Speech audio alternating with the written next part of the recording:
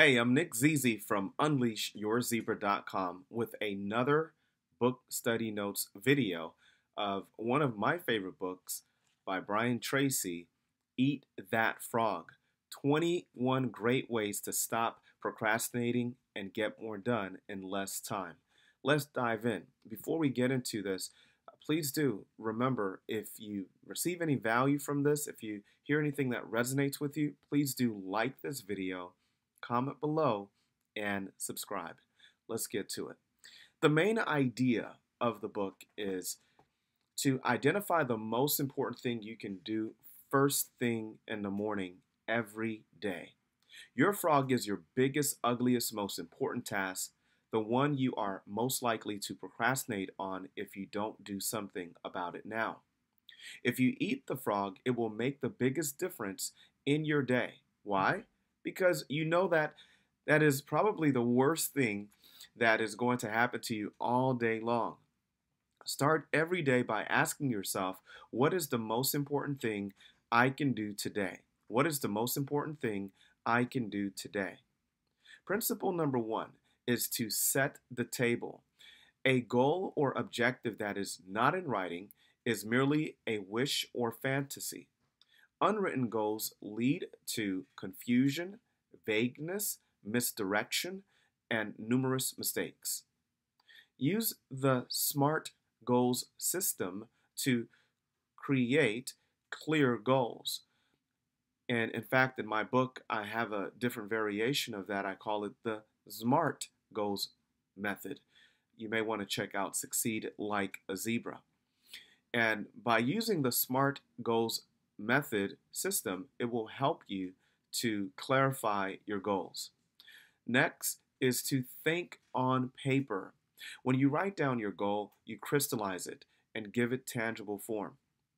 Think on paper to clarify your goals. Decide what you want, write it down, and set a deadline. Make a list of everything you need to do to achieve your goal. Organize the list into a plan. Take action on your plan. Resolve to do something every single day that moves you toward your goal. The key is to make sure that you're doing something every single day that's going to move you closer to your goal. Principle number 2 is plan every day in advance. I like this quote in the beginning of the chapter that reads, "Planning is bringing the future into the present so that you can do something about it now." Proper planning is having a list of tasks you need to complete. Brian recommends working from a list. He says to always work from a list. And in fact, he says you need to have a master list of all of your tasks, of everything that you need to get done. And then he says you break it down to a monthly list of tasks that you want to complete that month, a weekly list of tasks you want to complete that week, a daily list of tasks you want to complete that day. So the key is to have a list. Don't ever work without having a list. So before you start your day, you want to make sure you have a list of things, of tasks that you will work on getting done that day. Principle number 3 is to apply the 80-20 rule to everything. The Pareto principle states that you tend to get 80% of your results from 20% of your work. Tracy says that focusing on your frogs ensures that you're always prioritizing the 20% tasks that are the most important. Principle number 4, and again, these are my biggest takeaways from the book, so some of these may not be in the order that you'll find them in the book. Principle number 4 is consider the consequences. See, your ability to accurately predict consequences of not doing something will determine whether you succeed. Think 5, 10, 20 years out into the future to make sure what you are doing today is consistent with what you desire in the future. The law of forced efficiency. There's never enough time to do the most important thing. You'll always have a lot of things to get done. You'll always have a lot of undone tasks, incompleted tasks. But the goal is to focus on the highest priority. And that leads us to the three questions for maximum productivity. And the three questions are: what are my highest value activities? What can I and only I do that will make a real difference? What is the most valuable use of my time right now? Principle number 5 is practice creative procrastination. Yes, it's okay to procrastinate, but you want to procrastinate, you want to exercise procrastination on small tasks, on the low value tasks, on the unimportant tasks. So there are three things that you can do: you can delegate, you can eliminate, or you can outsource. The rule is you can get your time and your life under control only to the degree to which you discontinue lower value activities. A lower value activity would be watching television or checking social media or constantly checking your email. All of these are low value activities. So you want to procrastinate on some of these things. You don't have to watch a lot of television. You don't need to watch hours of television. You can use that time towards something else that's productive. And you can think of other areas in your schedule where it's a black hole where you're wasting time. You can focus on a high value task. And that is, again, you want to practice creative procrastination. So exercise procrastination on small tasks. Principle number 6 says use the ABCDE method. Now, with this method, it's quite powerful because it helps you to categorize all of the tasks into what's the most important, what's not important, and what you should eliminate altogether. So A tasks are things you must do. They're your frogs. If you have more than one must do task, you can prioritize further by adding A1, A2, A3. B tasks are things you should do. Replying to emails or attending meetings are often should do tasks. People may be upset if you don't, but these activities aren't necessarily getting you closer to your goals, so they're a lower priority than A tasks. Now, C tasks are nice to do's. You probably want to do them, but there are no consequences if you don't. And D tasks are things you should delegate to someone else so you have more time for your A tasks. And then E tasks are things you should eliminate. You don't need or want to do them, and there's no value in delegating them to someone else. So as you can see with this method, you can categorize, you can kind of sort out all of the tasks that you have, and there are some that you eliminate, just don't do them at all, and focus on your A tasks. And then you'll have your B tasks, and you have your C tasks that if you have time to get around to doing, you can work on your C tasks. And then you have your D tasks. Now, for my D tasks, as you know, perhaps you may not know this, is I'm a podcast host, and I have my podcast show. And in the beginning, I was taking care of everything from inception to final production. And the part that takes the longest for me is the editing part. So I was doing all of the editing, and it was hard. It was taking up a lot of my time. So I had to look at my schedule. I had to look at, okay, what is it here that I can delegate, that I can outsource, that I can send over to someone else to work on? And I looked at the editing piece of the whole process, and I've shared that with someone else, and I was able to get more work done while the engineer was editing the podcast episode. So you can think of your life, think of different areas in your schedule that you may want to, or different tasks that you may want to delegate, and that will free up a lot of your time. Principle number 7, apply the law of 3. Identify the 3 most important tasks you perform that generate the most value and focus on those tasks. So think about the three most important tasks that you perform every single day. Think about what they are and then focus on those three tasks. Now, in the book, Brian shares an exercise. He said, in 30 seconds, write down your three most important goals in life right now. Typically, most people will have a health goal, a relationship goal, a finance goal. So those are the three areas that most people will have as their top three goals. So then if those are your top three areas, you want to make sure that you're working on those most important tasks, the things that really matter to you every single day. And then principle 8 is prepare for your work before you start on it, which means make sure you have everything in place. Make sure you have the books, the research, your notes. Make sure you have everything in place before you begin.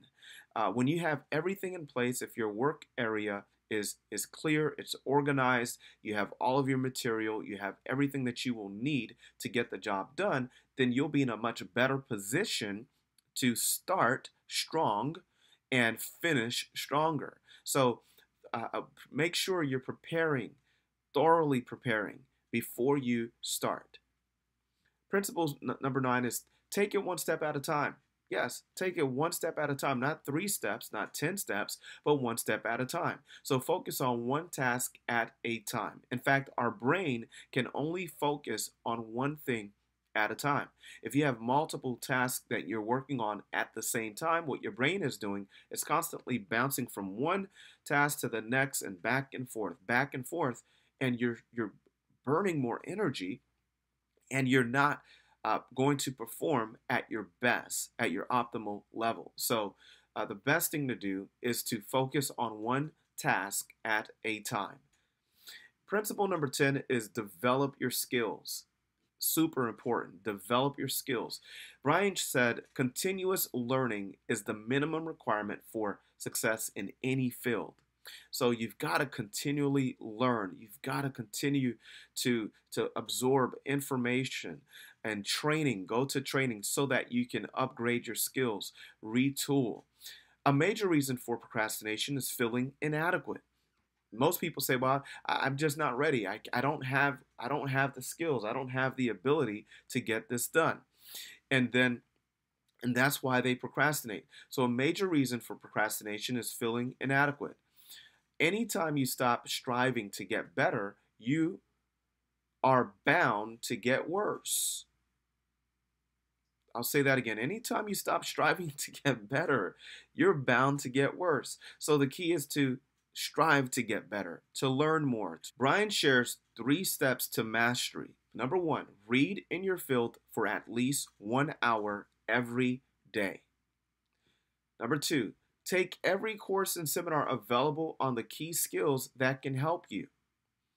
In fact, one of my early coaches many years ago shared with me that I should set a goal to go to a seminar every 90 days. So every 90 days, I'm going to a seminar or enrolling in a course to upgrade my skills. And I thought that was very good because that just keeps you going, keeps you working, keeps you refining your tools, refining yourself, learning more, and getting better. So take every course and seminar available on the key skills that can help you. And then third is listen to audio programs in your car.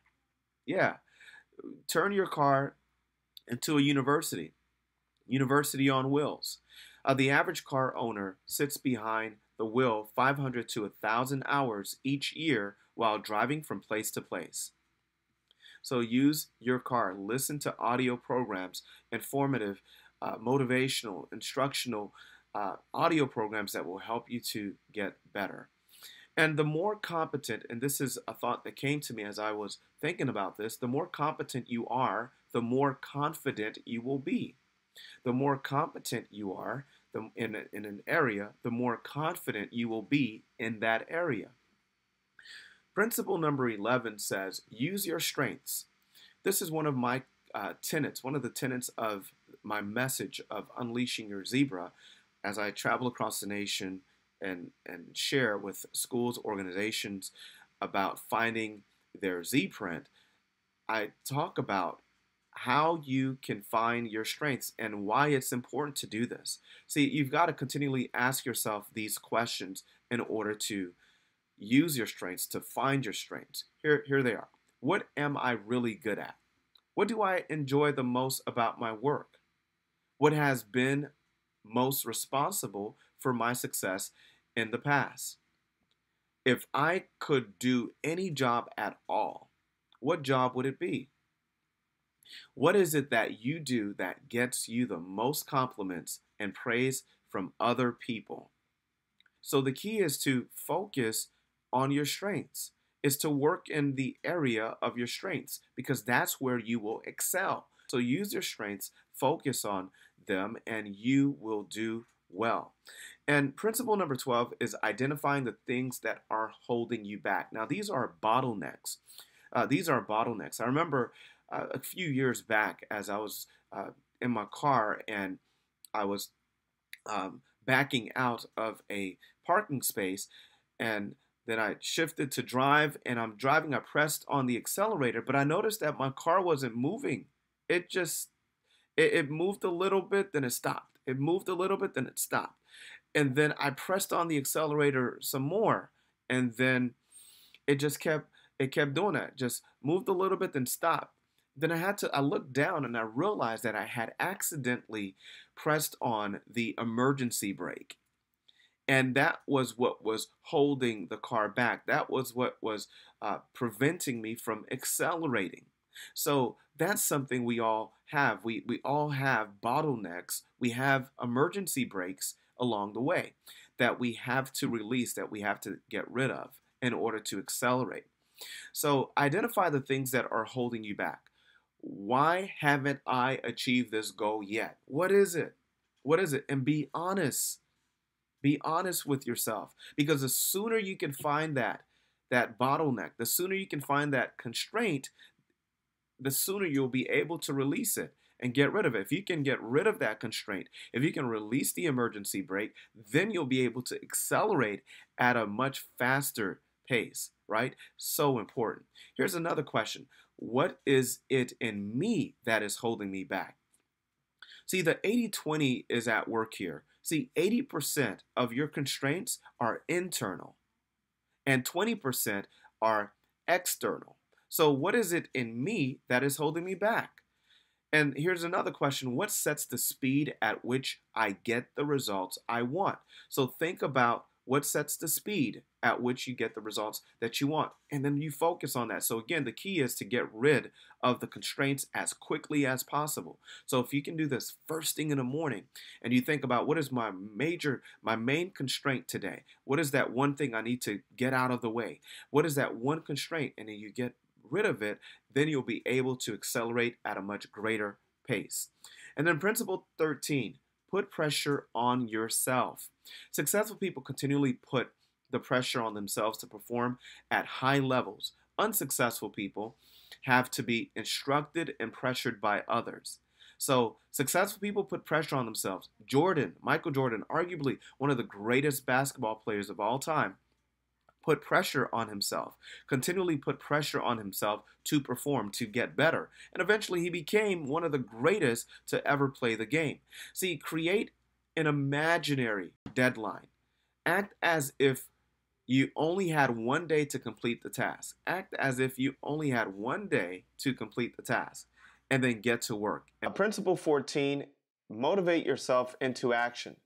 To motivate yourself, you must become a complete optimist. Optimists have 4 special behaviors. 1, look for the good in every situation. 2, always seek the valuable lesson in every setback or difficulty. 3, always look for the solution to every problem. 4, think and talk continually about their goals. So you want to motivate yourself into action by becoming a complete optimist. Principle 15, slice and dice. Large and formidable tasks are easy to put off because they are overwhelming. But the way you can take care of those major tasks is to slice them up, slice and dice.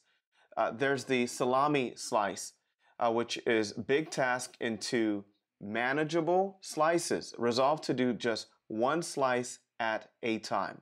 So how do you eat an elephant? One bite at a time. How do you deal with a major task? Well, you break it down into small steps and get the work done. Principle 16, create large chunks of time.